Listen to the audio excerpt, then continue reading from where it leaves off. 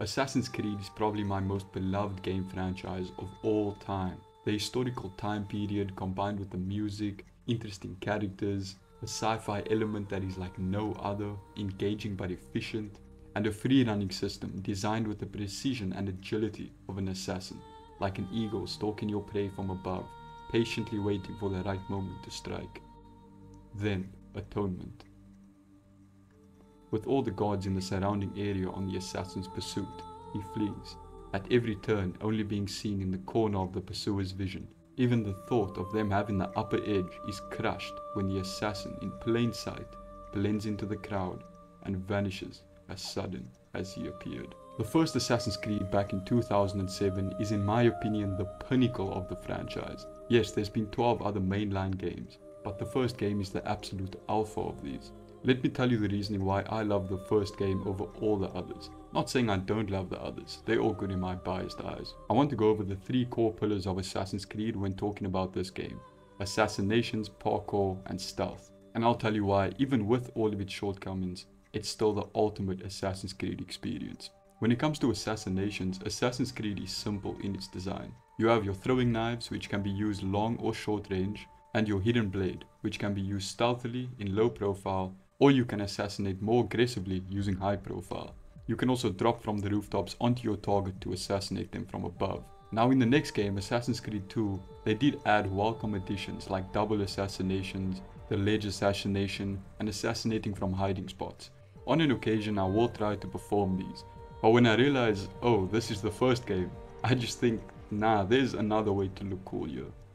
If what you're going for is style points mixed with efficiency. If you're at that point in Assassin's Creed yet, very fun journey, keep it up. My point is, the game will provide you with all the tools that you need to become a master assassin, smoke bombs not included, although they were a very cool addition. Parkour. Parkour in this game is top notch for me. Immediate wall run cancellations, tight streets, buildings to tower over them and jump across, vaulting, a feature removed from every other AC game until AC3. Now the parkour is very similar to the preceding games, if not a little bit of a downgrade, but honestly, with that vault and the beautiful cities of the Middle East, I come back to this game for the assassin fantasy every time. Let's talk about those beautiful cities: Jerusalem, Damascus, and Acre, the perfect settings for this game. And within those cities, it's ultimately the world design which makes me love parkouring around this game. All Assassin's Creed cities are top notch in design, but the streets of the Middle East, beautiful religious monuments and architecture draw me in every time. It's screaming to me to run, jump, swing and assassinate my way through. It's screaming, you are an assassin in this world, where the rough crowds mean nothing to you. Stealth. This game offers one of the most enjoyable ways to escape guards, hiding amongst priests. In the next game released 2 years later, Assassin's Creed 2, crowd blending was introduced, allowing you to blend into a group of 3 or more people to become completely invisible to your enemy. Doesn't make the most logical sense when you have Ezio looking like an absolute tanked out armory. It is cool though. In Assassin's Creed 1 you have designated hiding spots, and my second favorite one, which is exclusive to this game, is the group of priests you can blend and pray with when in pursuit. This is beautiful every time it happens, because it really reinforces the idea of hiding in plain sight, mixing in the time period beautifully. Priests wearing white garments just like your assassin attire due to the time period. It just makes for an engaging, realistic escape. I love it bro. To finish it off, I want to include this. I wasn't going to, but fuck it. Still relevant in some way.